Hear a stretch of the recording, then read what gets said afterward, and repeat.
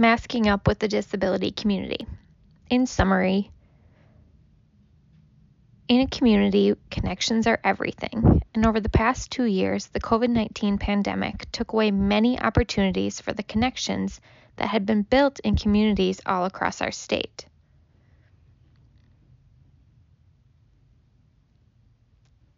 For the disability community, many connections, advocacy, and support for people with disabilities and their caregivers disappeared during the pandemic, leaving these individuals both vulnerable to both COVID-19 and a host of other mental and physical health issues.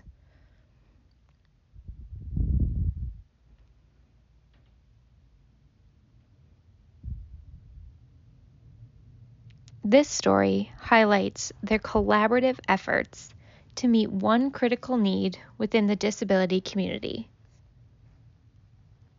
high quality, free, accessible masks.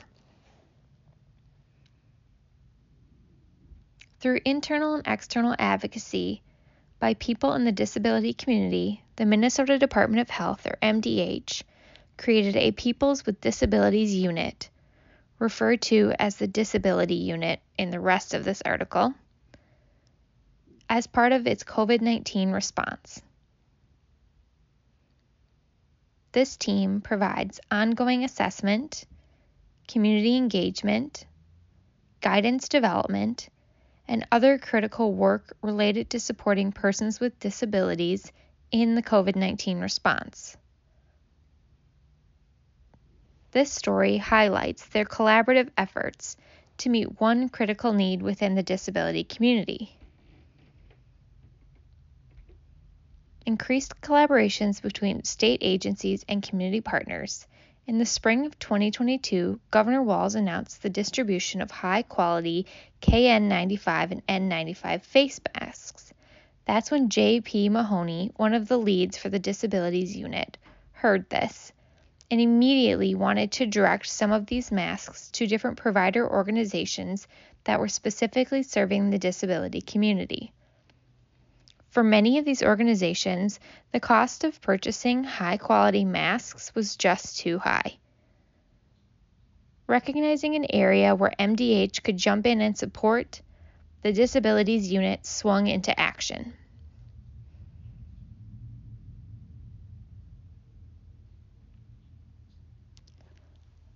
Lisa Gemlow, another member of the Disabilities Unit, and Mahoney chatted with providers that are supporting people with disabilities.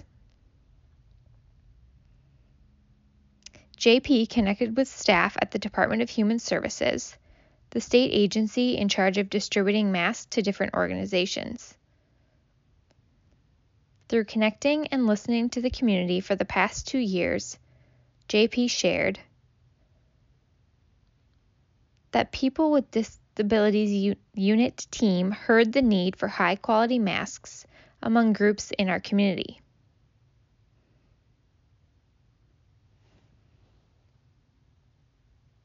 Rachel Garrity, MDH's Disability COVID Community Coordinator,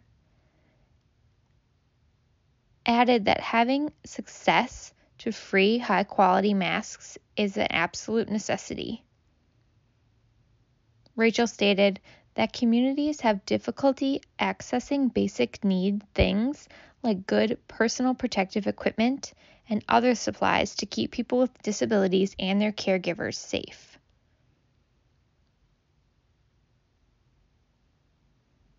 While the team was not initially sure which channels made the most sense for their mask distribution,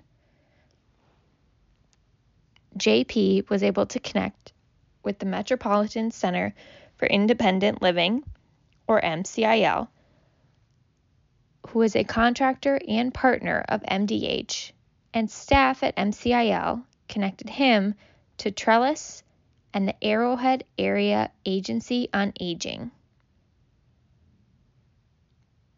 These are 2 organizations with long histories of partnering with the disability community in both the metro and greater Minnesota areas, respectively.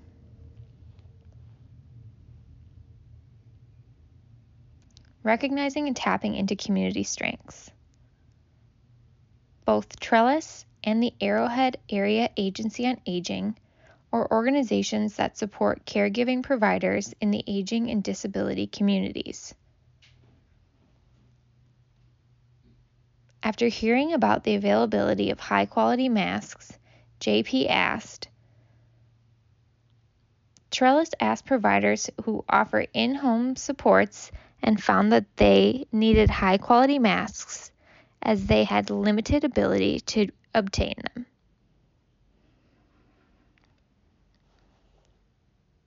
The Disabilities Unit worked with the Department of Human Services to allocate 20,000 masks for the community.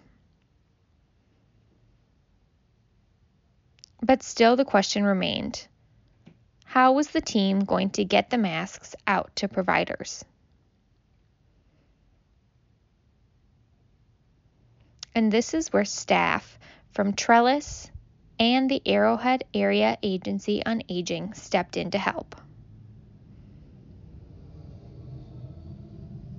Diane Graham Raff, Elder Care Development Partnership Coordinator from Trellis, became the primary point of contact between Trellis and MDH. Graham Raff shared that early on they had distributed thousands of cloth masks to their providers. But as the COVID-19 virus had evolved, cloth masks were seen as no longer adequate.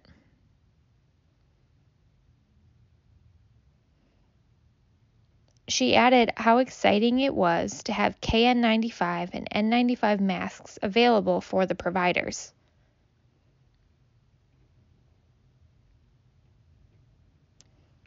Julie Rolls, Vice President of Communications and Advocacy for Trellis, agreed with Graham Raff and noted that masks are not free, and for some people, the cost of masks is a burden. COVID-19 is not hitting everyone equally, and disparities do exist. Being able to provide masks is a huge help to people, especially for those with a limited income.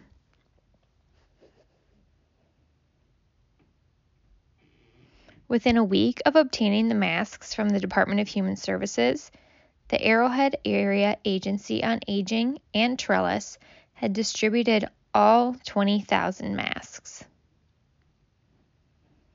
Each organization focused on different providers in the aging and disability communities,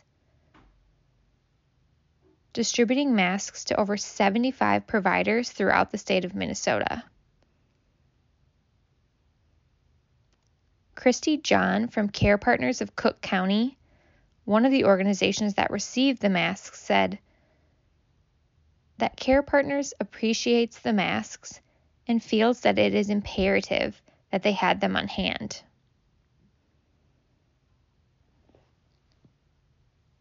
The masks were included in first aid kits that we were able to give each new Senior Rides volunteer.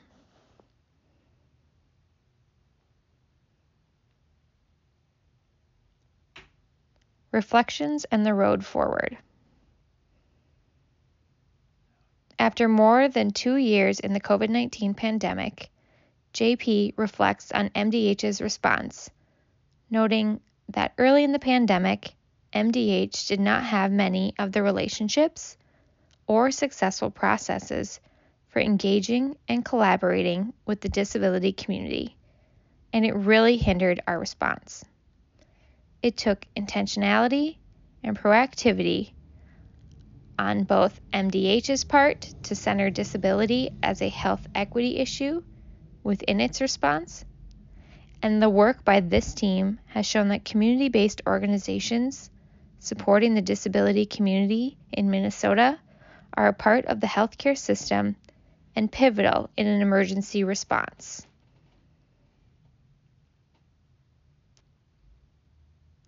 Garrity added that the work that we were able to do with Trellis and the Arrowhead Area Agency on Aging While it was not enough to solve the support issue for the entire state, it is a model on how resources can be shared successfully within and with the disability community.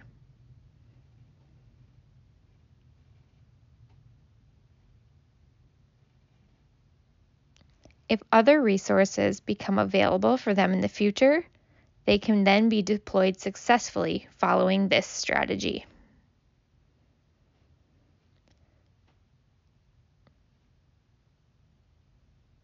Reestablishing supports and a safety net for people in the disability community is a priority for MDH's Disabilities Unit.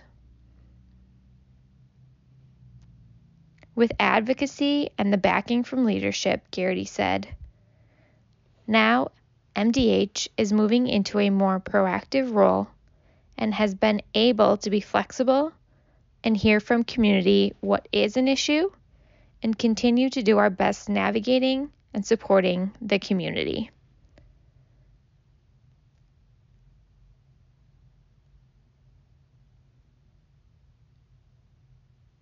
Going forward, the team is committed to ensuring that COVID-19 guidance includes communities' voices and continuing to foster deeper relationships with community organizations to ensure that services for support are no longer siloed.